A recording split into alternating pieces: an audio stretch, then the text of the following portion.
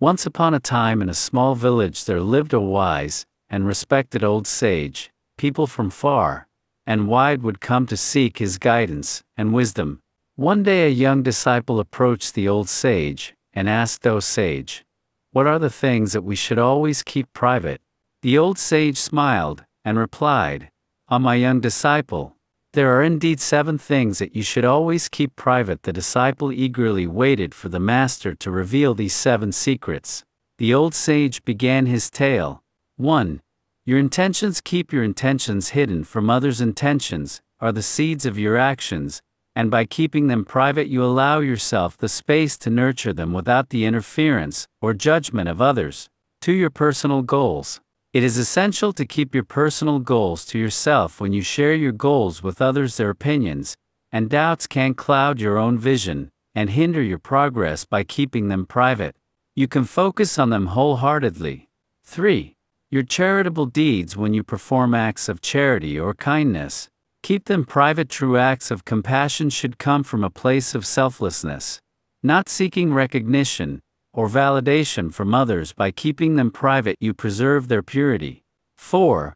Your training and practice. Whether it is in meditation, martial arts, or any other discipline, keep your training and practice private. Constantly seeking approval or boasting about your progress can distract you from the true purpose of your practice, which is self-improvement. 5. Your family affairs. The matters within your family should remain private. Family is a sacred bond, and sharing intimate details can invite unnecessary interference and judgment from others. Respect the sanctity of your family and handle its affairs with discretion. 6. Your wealth and possessions. It is wise to keep your wealth and possessions private. Flaunting material abundance can attract envy and create disharmony. By maintaining humility and privacy, you protect yourself from unnecessary complications.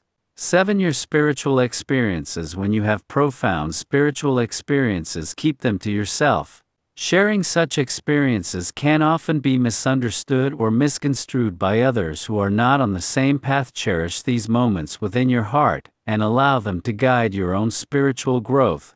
The young disciple listened attentively, taking in the wisdom of the old sage's words. He realized the importance of these 7 aspects and vowed to keep them private, understanding that doing so would lead him to a path of self-discovery and inner peace. And so the old sage concluded his story, leaving the young disciple with the understanding that some things are best kept private, allowing them to unfold in their purest form within the depths of one's being.